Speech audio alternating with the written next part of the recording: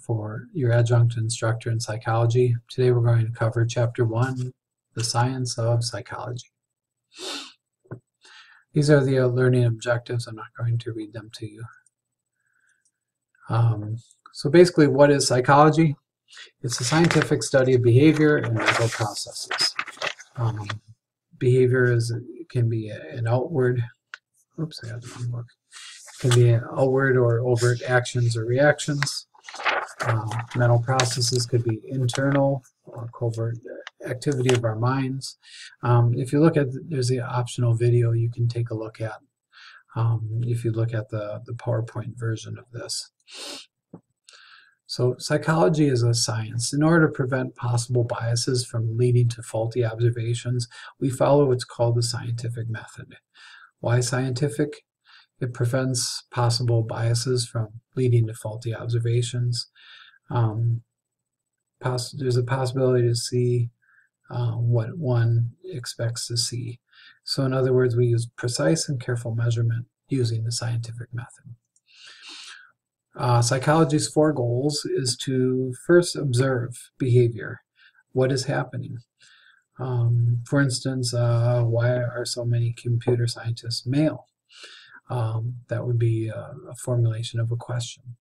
The explanation is coming up with a hypothesis. Why is this happening? The theory is a general explanation or a set of observations or facts. So we try to come up with a tentative explanation to form a theory. A theory might be women are exposed to stereotypical sets, images of what a computer scientist is. So Shirian set up a room with geeky props, and in those rooms, the women were less interested in computer science than the ones that were in another room without geeky props. That's related to the stereotypical image of computer science. Men were not affected by the props. So the prediction is, will this happen again? So if we want more women in computer science, we have to change the environment or perception. So that would be the hypothesis. Change environment or perception, and it'll improve their view of considering themselves as computer scientists. And then you have to have a control group. How can you change or modify the behavior from undesirable to desirable to create more equality in career choices? Let's talk about structuralism. This was probably the first, actually psychology is a relatively new field. It's only about 130 years old. Before that, many philosophers wrote about issues about the mind or body. Medical doctors discussed the connection between the body and the mind. It wasn't until Edward Titchener came up with this term called structuralism. It focuses on the structure or basic elements of the mind. That every experience can be broken down to individual emotions and sensations. He was interested in memory and sensations experienced with physical sensation and thoughts. Now, William Wundt came up with a laboratory in Germany in 1879. He's considered the father of psychology. He was a physiologist who developed a technique of objective introspection. In other words, he looked at the process of objectively examining and measuring one's thoughts and mental activities. Now, Edward Titchener was a student of Wundt, and he brought structuralism to America. Let's see, my notes here. He noted not only physical sensations, but also thoughts can be examined. Now, Margaret Washburn was a student of Titchener, was the first woman to earn a PhD in psychology, published a book on what's called the animal mind in 1908. Structuralism died out in the early 1900s. Functionalism focused on how the mind allows people to adapt, live, work, and play. How do people function in the real world? For instance, avoiding eye contact in an elevator might be related to the primitive need to avoid what might be seen as a challenge. Functionalism was proposed by William James, was taught in the first school in America to offer psychology, which was Harvard University in the 1870s. This influenced modern fields of educational psychology, evolutionary psychology, and industrial psychology. He wrote the book Principles of Psychology and introduced us to the concept of functionalism. Mary Whitson Calkins, she was denied a PhD because she was a woman, and she was someone who was the first female president of the APA. So although she completed every course needed to earn a PhD at Harvard, she was denied that PhD because she was female. She was a student of James. She was also the first female president of the APA, American Psychological Association, taught at Wellesley College. There were some African Americans who were involved in early psychology. In 1920, Francis Cecil Sumner was the first African American PhD psychologist at Clark University. He is also known as the father of African American psychology.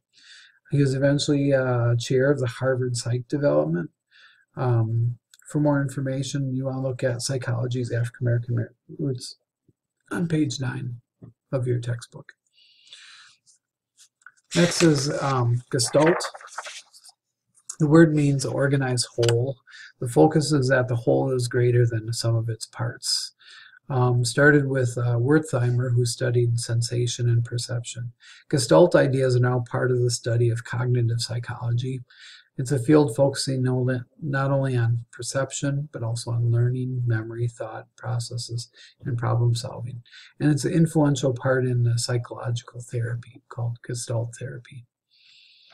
If you take a look, this would be Gestalt perception. Notice on both figures, the eye tends in to fill in the blank, and you perceive a circle. Psychoanalysis, based on the work of Sigmund Freud. Now, Freud was a noted physician in Austria. His patients suffered from nervous disorders with no apparent physical cause. And he proposed the existence of unconscious mind, to which we push or repress our threatening urges and desires. He was not the first to deal with people suffering with mental illness, but he established a basis for psychotherapy with his ideas, especially with the ideas of early childhood experiences. He also talked about the id, the superego, and the ego. Freud's patients suffered from nervous disorders, and he believed that these repressed urges created nervous disorders. He stressed the importance of early childhood experiences. Behaviorism was a science of behavior that focused on observable behavior only. It must be seen in other words, they only take a look at what can be seen and measured. You can't measure thoughts or unconscious or anything like that. So they just focus on what you can observe. This was proposed by John Watson. This is based on the work of Ivan Pavlov, who demonstrated that reflex could be conditioned or learned. Pavlov is the one who came up with what's called classical conditioning. He turned on a metronome every time before feeding dogs, and the sound of the metronome, which was a stimulus, it caused salivation in the dogs, which was a conditioned, basically, involuntary response. And he basically demonstrated that a reflex could be conditioned or learned. Watson believed that phobias were learned. And in his case of little Albert, he taught a baby to fear a white rat. And he disputed structuralist and functionalist ideas and psychoanalysis, and he replaced it with behaviorism. He says we can only focus on observable behavior. That's the only part that can be truly seen and measured. So in his conditioning, he taught little Albert to fear rats. So in other words, he used behaviorism to teach a phobia. And he said, Phobias can also be untaught. Mary Cover-Jones, she was an early pioneer in behavior therapy. She completed her master's degree under Dr. Watson. She had a similar study called Little Peter, where she taught little Peter to fear rabbits, and then she used what's called counter conditioning, taught him to no longer be afraid of rabbits. She associated food he liked with rabbits, the rabbit's presence, and basically influenced what's called cognitive psychology today. The psychodynamic perspective is a modern version of psychoanalysis. There's a lot of critique on Freud and his focus on sexual motivation and libido. The modern view is more focused than is psychoanalysis on the development of self and the discovery of motivations behind a person's behavior other than sexual motivation. The behavior perspective, Watson moved on to the field of advertising, but B.F. Skinner kind of took this further, studied what's called operant conditioning of voluntary behavior. And behaviorism basically became a major force in 20th century psychology. He introduced the concept of reinforcement to behaviorism. Now, the humanistic perspective came out, this was the third force in psychology, and it's basically a reaction to psychoanalysis and behaviorism. It owes a great deal to early roots in the field of philosophy, that people have free will and the freedom to choose their own destiny. The early founders are Abraham Maslow with his hierarchy of needs, and Carl Rogers with basically his focus on self-actualization. The humanistic perspective emphasizes the human potential, the ability of each person to become the best person he or she can be. So in other words, if we create the right caring environment, we can help people become self-actualized. Now, the cognitive perspective focuses more on memory, intelligence, perception, problem solving, and learning. Has become a major force in psychology, especially with the development of computers that try to replicate models of human thinking. The social-cultural perspective focuses on the relationship between social behavior and culture, like social psychology, which is a study of groups, social roles, and rules of social actions and relationships, or cultural psychology, which is the study of cultural norms, values, and expectations. In other words, we're looking at how our behavior is influenced by the group, culture, social norms of which we live. Social cultural research is a study performed in different cultures. Darley and Latane in 1968 studied the presence of other people had lessened the chance of a person in trouble receiving help. This was called the bystander effect. And the result is came up with what's called the diffusion of responsibility. The social cultural perspective says, people tend to diffuse responsibility to other people the more people that are around. The biopsychological perspective is a study of biological basis of behavior and mental processes. It attributes human and animal behavior to biological events occurring in the body, such as genetic influences, hormones, and activity of the nervous system. Also known as psychobiology, has become a larger part of neuroscience. It's the study of the physical structure, function, and development of the nervous system. It's important to consider the biological factors, which considers hormones, heredity, brain chemicals, tumors, and diseases as biological causes for behaviors and mental events. And we'll cover this a lot more in the next chapter. The evolutionary perspective focuses on the biological basis of universal mental characteristics that all humans share. It looks at the way the mind works and the reasons that it works as it does. Behavior is seen as an adaptive or survival value. And if you want, you can watch a video on evolutionary perspective. Now, a psychiatrist is a medical doctor who has a medical degree. who has specialized in diagnosis and treatment of psychological disorders. Where a psychiatric social worker has what's called a master's in social work. I have some training in therapy methods, who focuses on environmental conditions that can have an impact on mental disorders, such as poverty, overcrowding, stress, and drug abuse. A psychologist, and there's a video that goes with this, what do psychologists do? If you watch the PowerPoint, you can click that link or go to my psych lab and see these videos. If you're a psychologist, it's a professional with a doctoral degree and specialized training in one or more areas of psychology.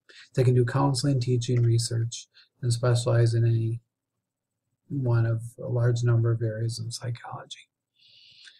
Specialization could be clinical, counseling, development, social, and personality. Types of psychological professionals. If you're considering a career in psychology, if you look at where psychologists work, most of them work for university and four-year colleges. After that, it's self-employed and profit and nonprofit organizations. Most of them work in a clinical field or in a counseling field or in a developmental or educational field. Next is scientific method. This is our method of gathering data so that bias and error in measurements are reduced. In my psych lab, there's a video too about the scientific method. But again, we want to accomplish the four goals: description, explanation, prediction, and control. The steps in the method is to perceive the question, form a hypothesis, test the hypothesis, to avoid confirmation bias by doing research over and over, to draw conclusions to support the hypothesis, and then report your results so others can replicate or repeat the experiment. You'll find these results in what's called peer-reviewed academic journals. If you Google or go to Facebook, it's going to be, a lot of times you see what's called fake news. You want to go to peer-reviewed academic journals like the ACA, American Counseling Association, or the APA, American Psychological Association, to find accurate information. Peer-reviewed journals are where to go to get good scientific-based research information. Now, one way to collect data using the scientific method is using what's called naturalistic observation, where you're watching animals or humans in their normal environment. The advantage is you get a realistic picture of their behavior. The disadvantage is what's called the observer effect. If people know they're being observed, they tend to change their behavior. Participant observation is naturalistic observation, where the observer becomes a participant. Basically tries to reduce the observer effect by acting like the rest of the people in the group. Another way you can reduce this is by using one-way mirrors or hidden cameras to observe the behavior. Disadvantage is observer bias, of observers to see what they expect to see. Blind observers are people who stand behind one-way glass or cameras. You could do what's called a blind test, where the people who are observing don't know what the research question is. But each naturalistic setting is unique, and observation may not hold or be applied to all situations. Next is laboratory observation. Unlike naturalistic observation, the work is done in a laboratory setting. The advantage is you have a lot more control over your environment. You can use your special equipment, one-way glass and stuff like that. Disadvantage is an artificial situation might result in artificial behavior. Descriptive methods may lead to formation of testable hypotheses. Let's move on to the next page here. Next is case studies, and this is where you can study an individual in great detail. The advantage is you get a lot of detailed information. However, it may not apply to every situation or generalize to every person of the similar characteristic. A famous study is the study of Phineas Gage. He survived a steel tamping rod through his head. He experienced major personality and behavior changes. This would be a chance where you could, study somebody who had a brain injury without actually having to create that brain injury. No one would volunteer for that kind of research. Surveys are where researchers ask a series of questions about a topic under study, and then you have what's called a representative sample. This is the population that you study. It's an entire group of people or animals in which the researcher is interested. Advantages of surveys: you can draw data from large numbers of people. You can study covert behaviors. People are more likely to share in an anonymous survey. Disadvantages: researchers have to ensure they have a representative sample, or the results will not be meaningful. People are not always accurate too. There's what's called courtesy bias. In other words, people try to share answers similar to what we expect them to answer. Sometimes the wording of a survey question could also sway the respondent, or even the order of the questions. If I've taken really long surveys before, and towards the end of the survey, I really don't care about the answer as much, or answering accurately. Correlation is the measure of relationship between two variables. Variables, anything that can change or vary. The measure of two variables go into a mathematical formula and produce a correlation coefficient, which represents the direction of relationship and the strength of the relationship. Knowing the value of one variable allows researchers to predict the value of another. For instance, the correlation coefficient ranges from -1 to +1. The closer to 1 or -1, the stronger the relationship. If relationship is 0, that means there's no relationship. A perfect correlation is a 1 or a +1. For instance, the more education you get, the more pay you get. That shows a pretty strong correlation. Or a -1 correlation could be the more education you have, the less likely you are to smoke. That would be a negative correlation. More education, less likely to smoke. Positive correlation are variables that are related in the same direction. As one increases, the other increases.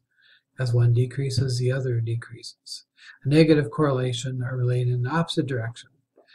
For instance, the more education you get, the less chance you smoke. That's a negative correlation.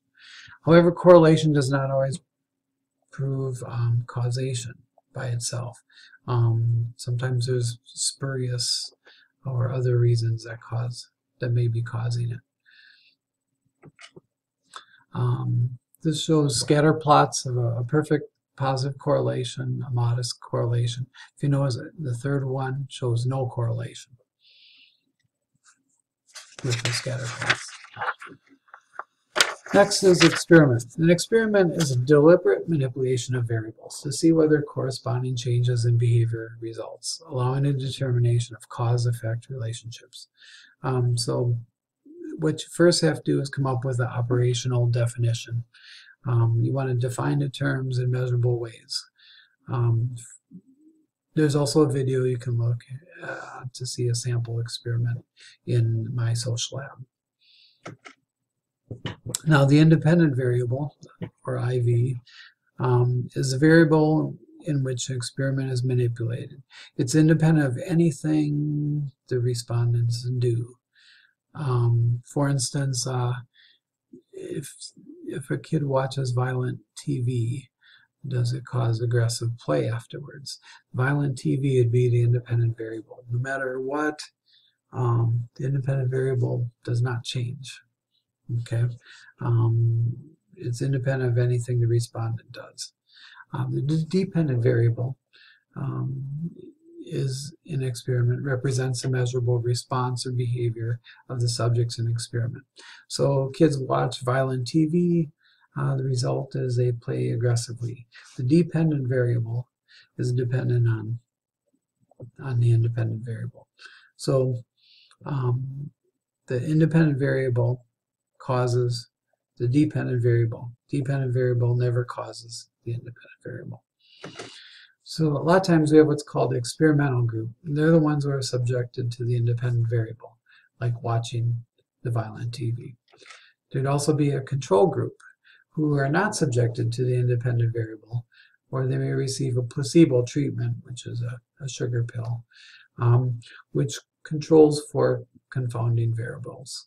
In other words, let's see if this behavior is different of the kids who are not exposed to the independent variable.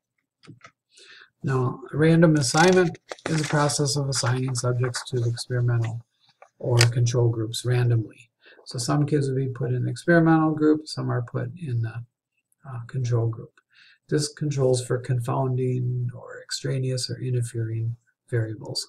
These are variables that interfere with each other and their possible effects on some other variable of interest. Next is a random assignment.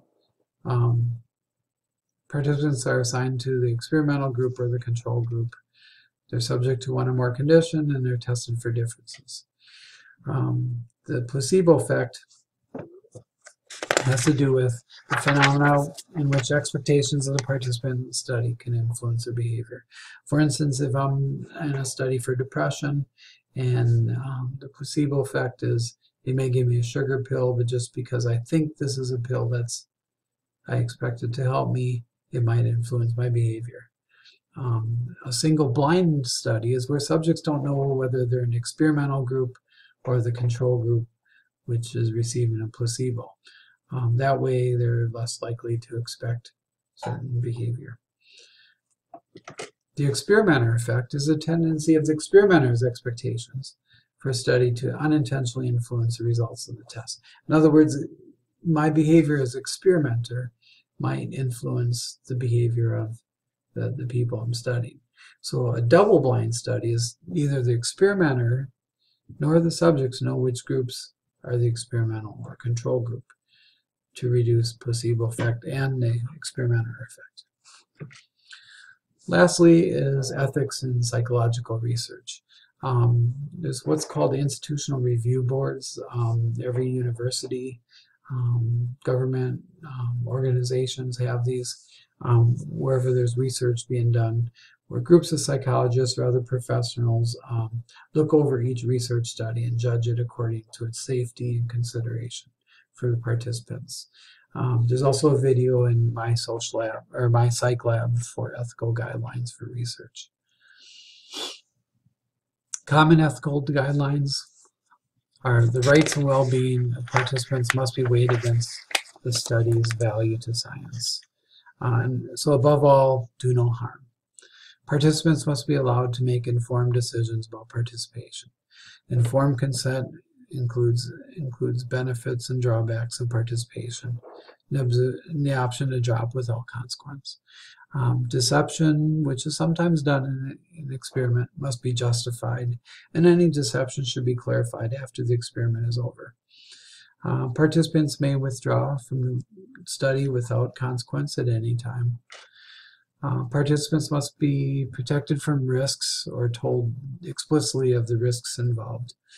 Investigators must debrief participants after their participation ends, telling them the true nature of the study and their expectations regarding the results, and data must remain confidential. Some common ethical guidelines: if for any reason the study results in undesirable consequences for the participant, the researcher is responsible for detecting and removing or correcting these consequences. For instance, I remember a depression study. A respondent was taking a placebo in a control group, but was in need of more care because they were having thoughts of self-harm. And so they no longer could keep them in the control group. They had an ethical responsibility to make sure they received proper health care for their depression. So they actually got the counseling and the real medicine instead of the placebo. Other ethics: animal research answers questions we could never investigate in human research. We've had great gains in psychology and in the medical field due to animal research. The focus is on avoiding exposing animal subjects to unnecessary pain or suffering. So if they are doing surgery on the animal, they have to use proper anesthetic, proper nutrition to not cause undue pain or suffering on the animal. They're used in approximately 7% of all psychological studies. Finally, critical thinking is making reasonable judgments about claims. 4 basic criteria is the very few truths that do not need to be subject to testing. In other words, in psychology, everything is subjected to testing. Otherwise, it's not really carrying truth. All evidence is not equal in quality. And just because someone is considered to be an authority or to have a lot of expertise does not make everything that a person claims automatically true. And critical thinking requires an open mind. To close, I want to throw out a few things here. You've heard of this, probably brain-related news. Older brains cannot make new cells. Listening to classical music makes you smarter. Autism is caused by childhood vaccinations. People only use 10% of their brains. Well, all of those items have been found to be false or have not been supported by conclusive scientific evidence. It's very important to check your sources. Use peer-reviewed academic journals. They're much more reliable than Google, Facebook, or some fake news source. This concludes our Chapter 1. Have a great week.